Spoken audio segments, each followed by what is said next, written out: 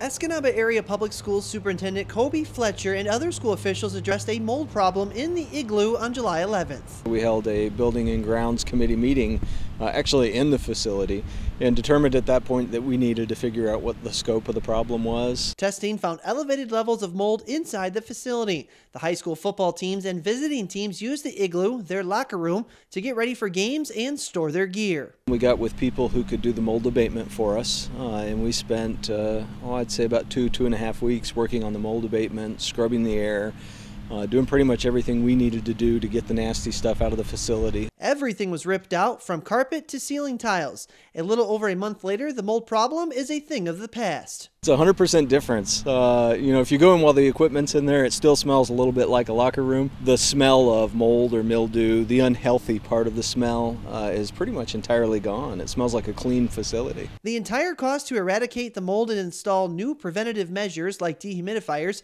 came in below $20,000, which the school district had set aside. We actually did have funds that were budgeted for this type of thing. The nice thing about it is we haven't had to go take money from anywhere we weren't expecting to have to take it in order to get this done. The renovated locker room is ready just in time for the Eskimo season opener Friday night against Alpena. In Escanaba, Jerry Taylor, ABC 10 and the CW5.